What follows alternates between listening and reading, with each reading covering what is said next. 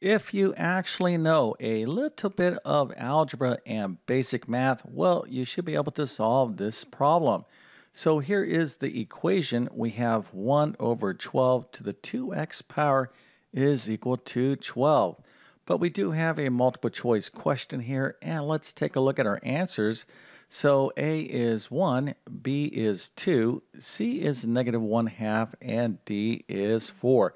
And these are all possible solutions for x because we're trying to solve this equation here for this variable x. All right, now feel free to use a calculator, but if you think you know the answer, go ahead and put that into the comment section. I'm going to show you how easy it is to get this problem right, and then of course how to solve this equation. But before we get started, let me tell you who I am. My name is John, and I have been teaching math for decades. And if you need assistance in mathematics, check out my math help program at tcmathacademy.com. You can find a link to that in the description below. And if this video helps you out, or if you just enjoyed this content, make sure to like and subscribe, as that definitely helps me out.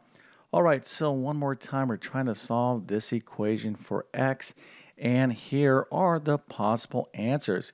So try not to overthink this because if you give yourself enough time with this question, I can almost guarantee you that you will get the right answer.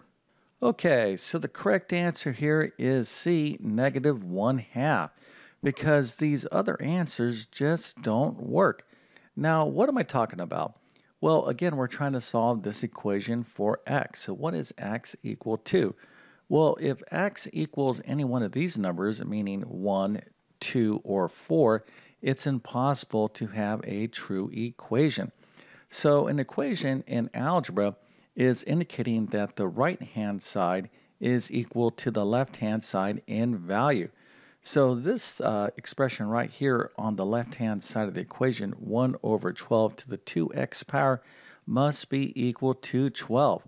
So what we're trying to do is find the value of x to make this entire thing a 12 because 12 is equal to 12. Now, why does 1, 2, and 4 not work? Well, let's go ahead and plug those values in for x and just see what happens. Okay, so if x was equal to 1, we would replace this x with 1. So we would have 1 over 12 to the 2 times 1 power, or 1 over 12 squared. And of course, that is going to be equal to 1 over 12 squared, which is 144. So 1 over 144 is not equal to 12. Okay, so obviously 1 is not going to work. But if we throw a 2 in here for x, all we're going to do is make this exponent bigger and this number down here in the denominator larger. So this is not going to work, and of course d will not work as well. So by default, the only possible answer here is C, negative 1 half. But let's suppose we didn't have a multiple choice question and we just simply wanted to solve this equation. So what do we need to do to solve this equation? Well, that's what we're going to talk about right now. Okay, now the first thing that we need to understand about this equation is that it is an exponential equation. We're trying to solve for this variable x in the exponent spot. So let's take a look at this simple example. If I had 2 to the x power is equal to 12, well, I'm trying to solve for the variable in the exponent location of this power. So this is an exponential equation, and typically we need to use things called logarithms to solve these types of equations. But not all the time. It depends on the equation. And in this particular equation, we can kind of get around using logarithms because we have a 12 to some power, to x power, but we also have a 12 on the other side of the equation to the first power. So what we want to do here is use some properties of powers and exponents to equate 2 powers of 12. So in other words, we're going to have 12 to something is going to be equal to 12 to the first power. So we're going to have to use some properties of powers and exponents to rewrite this expression so it's something more like this. And then of course we can easily solve this equation, and you'll see what I'm talking about in just one second. Real quick, if you want my best math instruction, you definitely got to check out my full courses.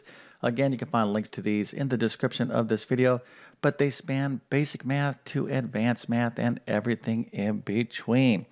Okay, so let's keep going with this problem, and don't forget to like and subscribe, as that definitely helps me out. So what we want to do here is turn this equation into something like this situation. So if I had an equation 12 to the x power is equal to 12 to the third power, well, what's the solution to this equation? Well, this value cannot be equal to this value unless these exponents are exactly the same because the bases are the same. Okay, so if I have 12 to some power and it's equal to 12 to the third power, well, we can easily see here that x must be equal to 3. Now, what we want to do again is change this expression such that we have a kind of a situation like this. All right, so we're going to have to get into some properties of powers and exponents. And we're talking about basic algebra. And this is the property that we need to thoroughly understand. And it is the principle or property that involves negative exponents. So the rule in algebra goes something like this. A to the negative n is equal to 1 over a to the n. So we're going to thoroughly review this property and then apply it in this equation. Okay, so let's go ahead and get into it right now. So again, this is a property which is effectively like a law that we can easily follow. And to do this, we simply just follow the pattern. So if we have a power to a negative exponent, we can write this as 1 over the power in the denominator, but now the power has a positive exponent. Okay, so we're simply going to follow the pattern. So if we had x to the negative 2 power, this is going to be equal to 1 over x squared. So notice we went from negative to positive. Okay, so again, this rule is not that complicated, but I'm going to show you an easier way to think of this property because a lot of students get confused with this property. You'll see what I'm talking about in just one second. But this works with numbers as well, any power situation. So again, we have the negative exponent property. So if I have 3 to the negative 2 power, this is going to be equal to 1 over 3 squared. So if you understand the rules so far, that is fantastic. And now let's take a look at a little bit more difficult examples involving negative exponents. So let's talk about what to do with a situation like this. So here I have 1 over x to the negative 2 power. So how do I simplify this expression? Because I have a negative exponent down here in the denominator. So what we're going to do is still apply this property, but we're going to apply it to this part down here, this x to the negative 2. So let's go ahead and do that right now. So 1 over x to the negative 2 is going to be equal to 1 over, now this x to the negative 2, I can write this way, 1 over x squared. So now I have a big complex fraction. Okay, so let's continue to simplify this. So again, 1 over x to the negative 2 power is equal to 1 over x squared. Now I'm just kind of putting this in parentheses because we have a complex fraction. So to simplify this, I can think of this way. So I have 1 being divided by 1 over x squared. So now we need to think about how to divide fractions. So we again, we have 1 divided by 1 over x squared. So we need to turn this into multiplication and flip this fraction, right? So we're just talking about basic fraction operations. So we're going to flip this upside down. So this is going to be x squared over 1. So we're going to end up with 1 times x squared. Okay, so 1 over x to the negative 2 power turned out to be equal to x squared. Now let's just kind of take a look at this right here because I'm going to show you a real easy way to think about negative exponents. And that is the following. So anytime we want to take a power and have the sign of the exponent different. So in other words, let's suppose I have x squared and I want to write that as x to the negative 2 power, or if I have x to the negative 2 power and I want to write this as x squared. So anytime I want to change the sign of a power, all I have to do is pick up this power and put it to the opposite side of the fraction bar. So here I have 1 over x to the negative 2, and this x to the negative 2 is in the denominator. So if I just pick this entire thing up and put this x squared up in the numerator, the sign is going to go from negative to positive. So right here, x squared is really x squared over 1.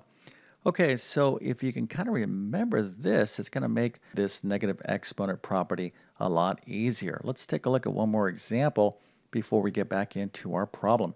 So here we have x to the negative 3 over y to the 4th power. So how can we write this problem without negative exponents? So what we can do here is simply just take this entire power here and put it down in the denominator. So that's going to leave me with 1 over x cubed times y to the 4th power. So anytime you move something, there's nothing left in your fraction. There's always a 1. So I can write this expression this way. But there's another way I can write this expression. Okay, matter of fact, there's multiple different ways. I can take this y to the 4th and put it up in the numerator. So this is also equal to x to the negative 3 times y to the negative 4th power. So again, just remember, anytime you want to change the sign of the exponent, just take the entire power and put it to the opposite side of the fraction bar. Okay, so if you understand this property, and hopefully you do, if I did a pretty good job explaining it, well, we can use this property to easily solve this equation. All right, so back to our problem. And again, what we're trying to do is get this equation to look more like this, right? So we're trying to write these powers such that they both have a base of 12. Okay, so this side over here, the right-hand side of the equation already has a base of 12, but this is really 12 to the 1st power. So what I want to do is use the properties of powers and exponents, and of course this property I just went over, to rewrite this expression so it's more like this, because this is going to be the key to solving this equation. So let's see if we can figure this out. Okay, so what we want to do is get rid of this fraction. Okay, so we want to write this entire thing up in the numerator. Okay, so that is a bit of a clue. And how do we do that? Well, all we're going to do is change the sign of this exponent. Okay, so instead of 1 over 12 to the 2x power, this is equal to 12 to the negative 2x power over 1, right? So I just picked up this entire power and put it up in the numerator, and this is going to go from positive to negative. Now, if you understand this, well, the rest of the algebra is going to be super easy because I have 12 to the negative 2x, and this is equal to 12 or 12 to the 1st power. Okay, so now comes the easy part because we have 12 to the negative 2x is equal to 12 or 12 to the 1st power. So if this is equal to this, well, the exponents must be equal because the bases are the same.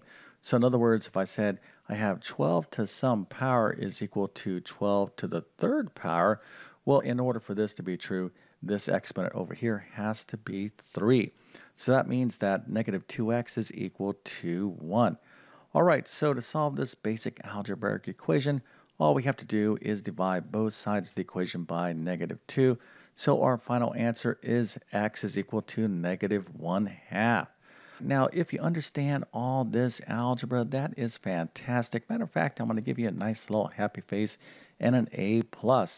Now, if you need help in solving algebraic equations, particularly exponential equations, well, this is a kind of real easy example of an exponential equation. Typically, you're going to need to use logarithms. So if you ever wondered what that log button and that ln button do on your calculator, well, they solve these types of equations, okay?